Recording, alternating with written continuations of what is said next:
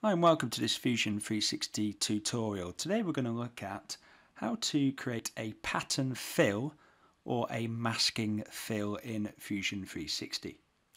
So if you would like a copy of the final models, please check the link in the description below and we'll jump straight into Fusion to have a go. So what we're going to create in this design now is a masked pattern. So I've created a body, as you can see here, which is a simple square which I've extruded by 10 millimeters. I've then created a copy of that, and that's important. So the way I create a copy is select the body here, go Control and C, and Control and V, and then just click OK, and that will create a copy over the top of the previous body. So I've got a body here, the original in purple, and then I've got a copy, okay, as you see underneath. Now what I've got here now is two sketches. The first sketch, I've created this hole here. This is where I want the pattern to go inside. So now I'm going to click on extrude, select this, and I'm going to cut that all the way through. So this is -10 and click OK. So I've got where I want the pattern to go, turn it off. I'm now going to go to my original, and this is where the pattern is going to be created, and then we'll merge them together.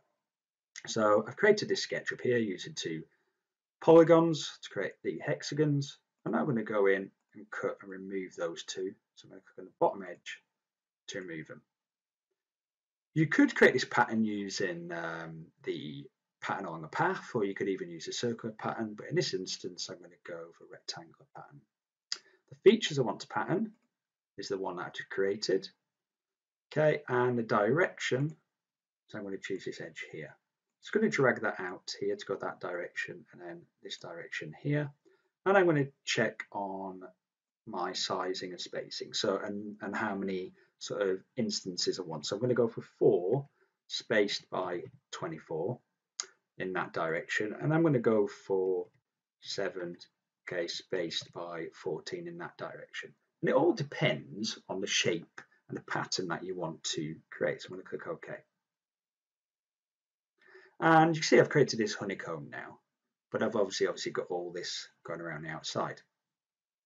So what we're going to do now is we'll turn that sketch off and find this body here, the grey one. We're going to merge those together, which then will just leave this pattern, okay, on the inside of this curved shape. So I've turned both on.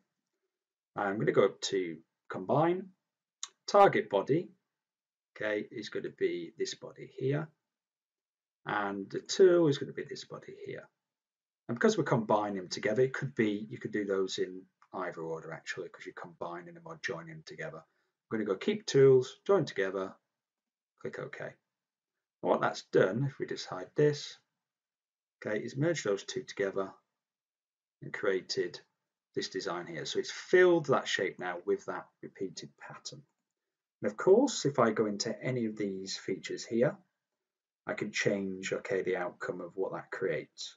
So for example, if I go up to, let's roll this back, okay, and turn on bodies, turn on that one, turn on that one, go to here, okay. So we've got 10 millimeters on that. If I wanted to change that to 5, click OK.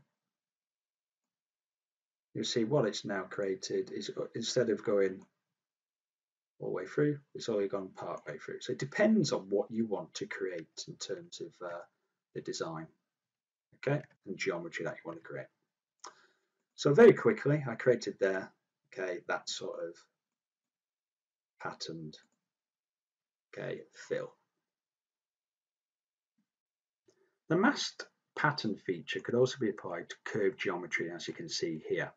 So what I'm going to do is just going back in time and show you how I created this. So I created this sort of half spherical shape here, or half ball shape. I've then created a sketch, okay, as you'll see here on top.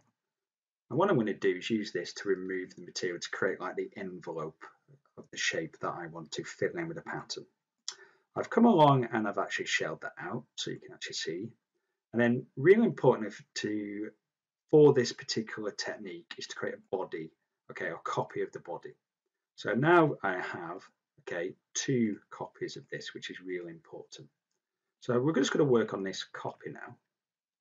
So the way I've copied that, as I've previously said, is go Control on the first body, Control, and then V, click OK, and you'll have a copy right on top of the other one. So we've now cut this through. Okay, if you see on here, we cut all the way through that sketch. So we turn that sketch. So that's where I want my pattern to sort of fill. What I've done now is created another sketch, okay, on that surface, which is sketch 3, which is my pattern, like so. So as you see there. So I've created this linear pattern. And what we're going to do now is extrude that through. So I've cut that all the way through the design here. And you can see it's sort of cut all the way through and sort of deform some of these parts here. But that doesn't matter because I'm going to merge it all together. So I'm going to hide that sketch. And I've got that now. And remember I've got a body underneath. So that plus that. So we're now going to merge those together. And if you click combine, okay, and you'll see in the options here, you click combine, you select the two bodies and join. Okay, you can click on keep tools, okay, to keep the tools or untick that. And then what you've got then is those two bodies have merged together to create that repeated pattern, which fills that sort of hexagonal envelopes. If you look from the top, okay, it's a hexagonal pattern filling an hexagonal envelope in that top view. And of course you can see here where the pattern's not quite right, you can obviously go back, okay, into your sketches and edit your sketch until you get your desired shape and pattern. Thanks for watching, and if you found this content helpful, please click like and subscribe, and also check out any other resources and videos created using the links in the description. I'll see you on the next one.